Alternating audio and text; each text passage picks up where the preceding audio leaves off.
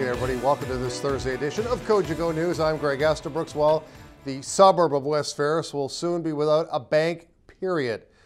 Moose News broke the story late Thursday morning that the Scotiabank in the Nipissing Plaza will shut its doors for good later on this year.